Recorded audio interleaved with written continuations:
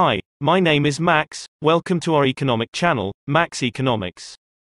Dear money. What is dear money? For years we were exasperated with the expression cheap money. Now, a new one is emerging and is making us wonder regarding its meaning. Dear money. I don't know who coined this term, but, for sure, he used an inspired form of style. When are we fond of our money? When they are hard to get.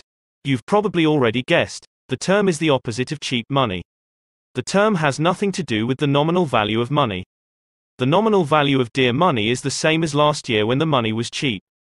The difference is the cost of obtaining them.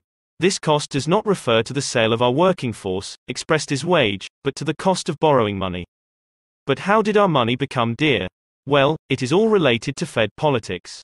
To keep the money cheap for so many years, Fed reduced the benchmark interest rate to zero.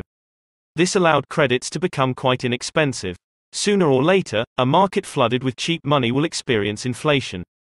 In 2022, the inflation rate reached a 40-year record value and Fed was forced to repeatedly increase its benchmark interest rate.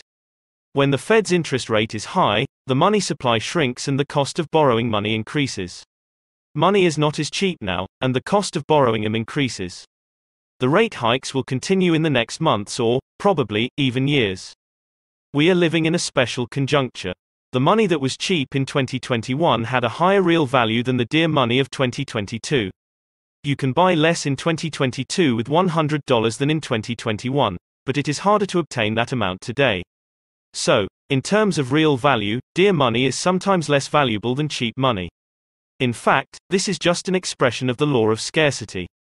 Money is now relatively scarce, so they are dear to us. We can already see the effects of dear money.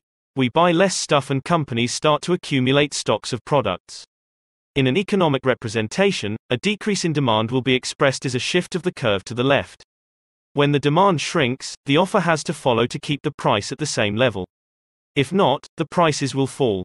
But seeing that the costs of production increased due to inflation, this is not feasible for most producers. So, the producers will have to shrink their number of employees. This will get us closer to recession. To continue our parallel description with cheap money, the demand for real estate is shrinking due to dear money. The mortgage rate increases and houses become less affordable for individuals. These days, if we open any business newspaper, we will see that many real estate developers froze their projects. Dear money means that investors have to be more careful regarding the projects to which they intend to direct their money. The extremely risky projects don't really have any chance to be funded in these times. The investment funds are shrinking and only the ones that have prospects of high and stable revenues get funded. That's about it for today. Thank you for watching and don't forget to subscribe to our channel.